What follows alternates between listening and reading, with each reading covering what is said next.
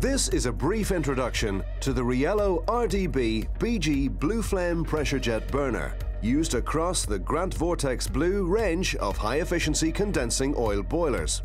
Using this burner maintains the high efficiency of the GRANT Vortex boilers, but reduces the NOx emissions to well below the European limit to be introduced soon, and future-proofing the boiler against further reductions in emissions.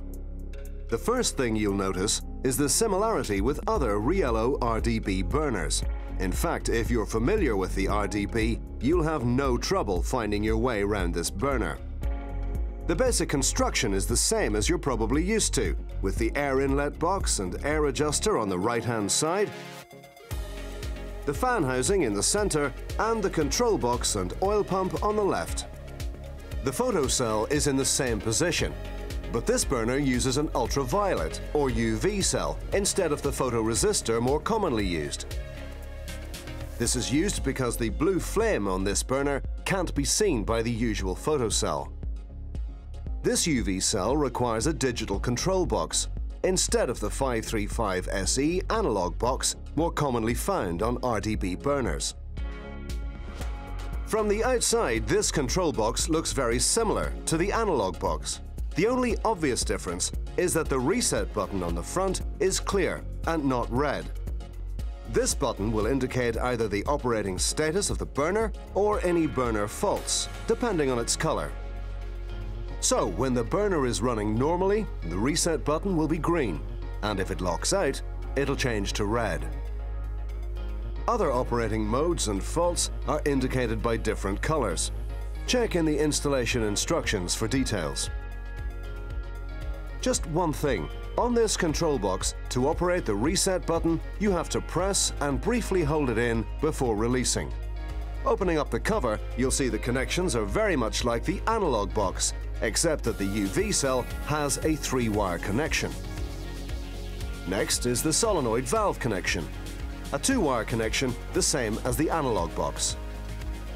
Here's the motor connection. Again, a 3-wire connection as with the analog box, with the white wire providing the 52-volt AC supply to the control box from the motor, just the same as on other RDB burners. This is the preheater connection, fitted with a jumper, as no preheater is fitted to this burner for the UK. And finally, there's the mains connection. This is now a 4-wire connection, as the burner needs both a permanent live for the post-purge operation and a switched live to start the burner when there is a demand for it to fire. The oil pump is the same one as usually used, and it uses the same solenoid coil. Moving round to the other side of the burner, you'll see the most obvious difference is the longer combustion head.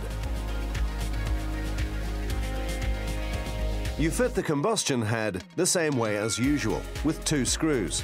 Just loosen these and you can pull out the head from the burner body. Don't forget to disconnect the 2 ignition leads from the electrodes inside the head. To refit the combustion head, just reverse this process, connecting the electrodes first, pushing the head into the burner body and tightening the screws. The combustion head has slotted holes here. When the burner is firing, the combustion gases are recirculated through these holes, producing a cleaner blue flame with lower emissions. Most of the flame is actually contained within the combustion head, which glows red hot, with the blue flame showing from the end.